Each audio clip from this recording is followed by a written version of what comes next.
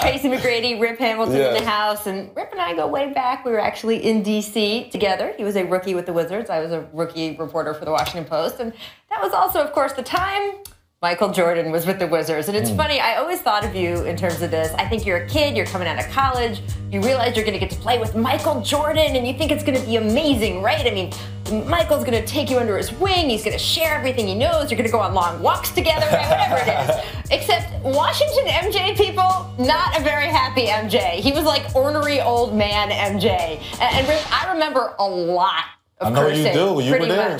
You've seen it. There was like cursing, and then there was more cursing, and then there was like a little more cursing from Michael, and he was not as generous to the younger players in those moments as one might have thought, right? Well, like I tell people, Michael was fun. He had a unique personality. Great to be around. Great to be around. Like when I was on the basketball court at times with him, he would show me the whole medium range game. Like he would dribble 2 times, pull up in the middle of the court and says, "Hey, Rip, get that in your game. That's the hardest play in the game of basketball to guard." Yes, sir. But then there was also another side where it was the talking trash Michael Jordan.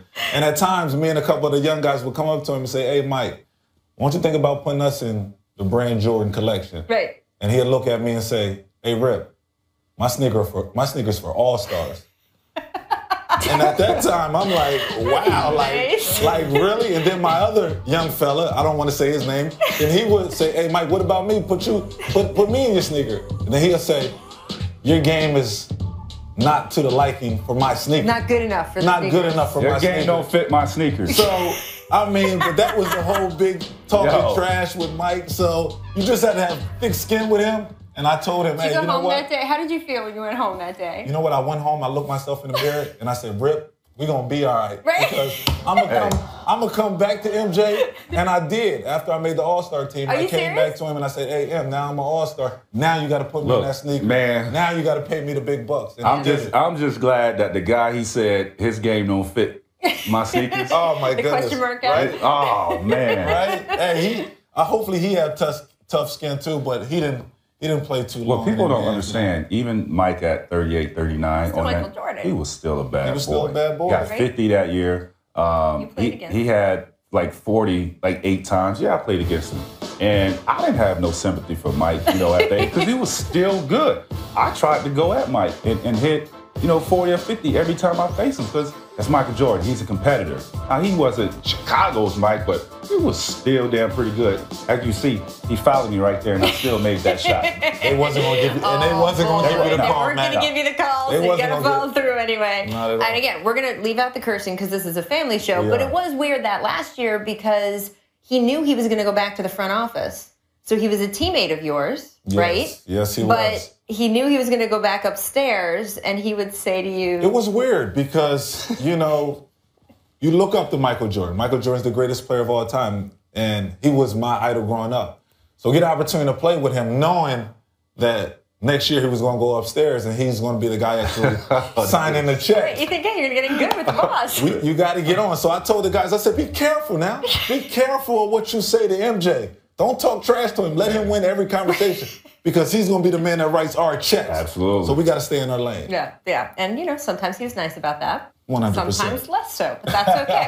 I want to move on to another coach who was quite vocal last night. We've already brought up 2 of them. Alvin Gentry will now be our 3rd. He was plenty frustrated after the Pelicans lost to the Sixers last night. Philly snapped a 23-game road losing streak. You don't want to be the team they do that against. And afterward, Gentry snapped at a reporter who asked him about his job security. Take a listen.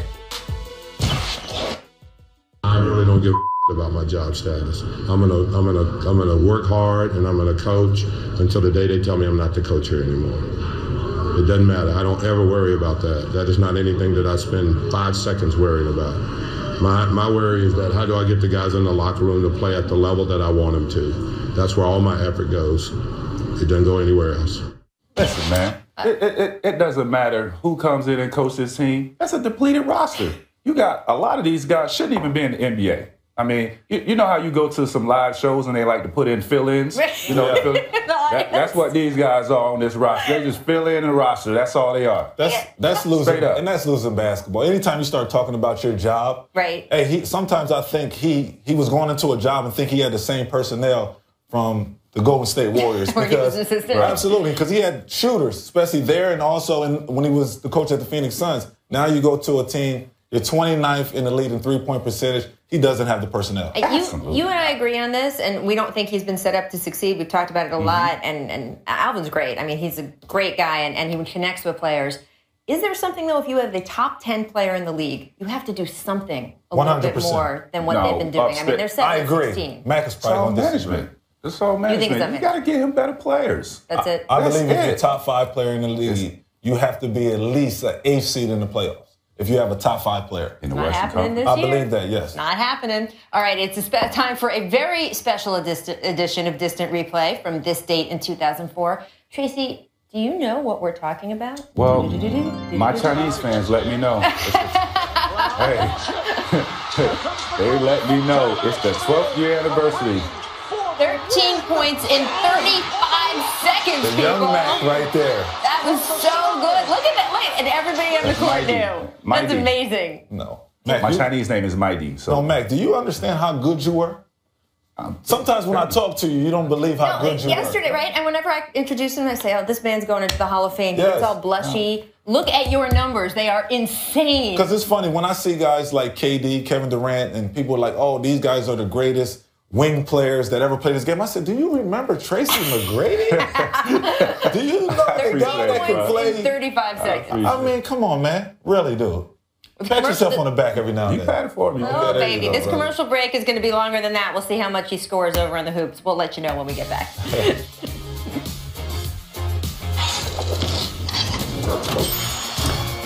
All right, guys. There is no one in the league, as both these guys know, quite like Greg Popovich. He went off after last night's game, and we'll get to that in a minute. But first, I just want to throw you a little context about Pop off the court. You remember, I'm sure, his strong comments after the election. What you might not know, though, is how Pop followed those words up. A few weeks ago, he and Harvard professor Cornel West volunteered to speak to more than 250 local San Antonio kids. These were kids who, for the most part, had a skin color that's very different than that of the president-elect. Kids who'd talked to their parents and teachers about feeling scared by a lot of the recent events in this country. They felt left behind. And here is what Pop told them. Quote, hopefully you all believe in your soul that there are many people who care about you, love you, and know that you have tremendous value. Don't let anybody take that away from you. I wanted to show you there are people in your community who care, and we understand that there are problems that have to be fixed. He then went on to answer questions for more than 2 hours. And it wasn't just kids there that day. The Spurs players and coaches were also on hand on a Sunday, not because they had to be, but because they wanted to be. And that's where you want to circle back to what happened last night. The Spurs, they lost the Bulls after they came out flat. They fell behind by 18 points. And afterwards, Pop was asked what he as a coach can do to get his guys more ready. And, well, he was Pop. Listen to what he had to say here. I don't remember playing tonight. I didn't play. Guys get a lot of money to be ready to play. No Newt Rockney speeches. It's your job. If you're a plumber and you don't do your job, you don't get any work. I don't think the plumber needs a pep talk. If the doctor botches operations, he's not a doctor anymore. If you're a basketball player, you come ready. It's called maturity. It's your job. And not subtle. Just like a couple weeks ago when the Spurs won a game against Dallas, won a game, and Pop also not subtle, calling his own team, quote, pathetic. Now, with some coaches, frankly, this act could get old. San Antonio may have had an off night against Chicago, but the Spurs do have the second best win percentage in the entire league. And on a lot of teams, if players were performing that well, but kept getting publicly ripped, well, that's the kind of thing that can lose a coach a locker room. But these are the same players who heard Pop talk to those kids a few weeks ago, who have been hearing him for years. And the kind of man that Pop is, the integrity he regularly shows, that matters in this equation. That's why Pop has the room to be extra harsh, even when it's not always completely warranted. And that's why he remains this sport's best coach, period. Now, Tracy, you played for Pop. You can tell us what it's like firsthand. His principles and credibility, does that soften the blow when he sometimes really, I mean, he calls guys out hard. Well, 5-time champion. He's the best coach in our game today. He know what it takes to motivate his players. Saying that, they're 18-5. Now, people from the outside will look at this and be like, what is he complaining about? They're 18-5. They have, but a coach of this caliber, any coach coaching the NBA team, you know the temperature of your team. You know that although we're 18-5, we're not playing our best basketball, and this could be devastating coming down the line. Yeah, that's the definition of, his comments was the definition of a championship coach. I had the luxury of playing with a great coach in Larry Brown and Jim Calhoun in college. And both coaches, they would say different things in the locker room or before practice to try to motivate guys, because they understood that in order for us to win a championship and get there again, we had to be prepared. We had to be hungry, because a lot of times it's a long season, and with them being 18-5, they kind of get complacent. So with not having Tim Duncan in that locker room, he got to figure out different ways to motivate these guys all year round. When I was there for that short stint, very short stint, I saw Pop coach Tim Duncan like he was one of the 15th guys on the team. Like, he got on these guys, Tony, Manu, he got on them like, you know, they were rookies. And they sat there and they took it. And you, as a young player, see Coach Popovich getting on Hall of Fame players like that, and they sit back and take, you have to fall in line. Are there times, though, where it does sort of get so abrasive? I mean, from my perspective, I spent years as a sideline reporter. I have a great relationship with Coach Popovich. We will have long conversations off the court, you know, about things, and he's been incredibly kind and respectful toward me. I got lucky with him in sideline interviews. We never had like an incident or a moment, but I know several people who have, including the great Doris Burke, who is fantastic at her job, or David Aldridge, who is a Hall of Fame reporter, and he doesn't have to be that harsh to them. This is just their job. And by the way, the league gets paid a lot of money for TNT and ESPN to be able to come and do that. And there are times where, Trace, I know you've told me about interactions you had with him. I mean, are there points where you're just sort of like, dude, chill out? Yeah, I mean, that's what are you going to do? That's his personality. We're not going to be able to change that. That's who he is, right? I think sometimes it's frustrating when you're trying to get an answer out of him, and he comes across that way. It was like that with me sometimes, but, you know, hey, what am I to do? I was always, for me, though, there was always the cushion of like, okay, but he's such a good guy, such a good person. He's so smart, and he does have that championship pedigree. It makes it all go down with a little bit more sugar. I don't know. Let's move on to Carmelo Anthony. He'd been pretty quiet about Phil Jackson's comments that basically accused him of being a ball hog, but he did post a couple cryptic Instagram pictures yesterday. The first post reads, "Ego is the only requirement to destroy any relationship. So be a bigger person, skip the E, and let it go." And then a photo of Muhammad Ali with unfazed. My life summed up in one photo. Stay mellow. Now, a little cryptic, maybe. Not that cryptic. We all maybe knew who he was talking about. But he made it clear today. He said, "I didn't talk to Phil Jackson, so I don't know where he was coming from with those comments. If he wants to talk to me about it, cool. If he doesn't, cool. In my eyes, it's over. I feel like we're playing good basketball and just seem to have a temporary black cloud over our heads." You gotta love it. I love it. I like that he stepped up, because, and that's when you really gotta love social media, because lets you be heard. It gives the players a voice. Right. And a lot of times when you talk to beat writers and writers and things like that, sometimes they take your message and they turn your words around. Even if everyone has good intentions and is good at their job, you are going through a filter. This way you can go direct. And a lot of the teams, they pretty much run a lot of these beat writers. So with social media, it gives a guy like Melo a voice and lets the public know that, hey, you know what, he's not cool with just what Phil just actually out there just saying words. That he called Phil out. Yes. I mean, I really do. I like that he is going back at Phil because he's caused some unwanted distractions to the team. Yes, they have been playing good basketball as of late.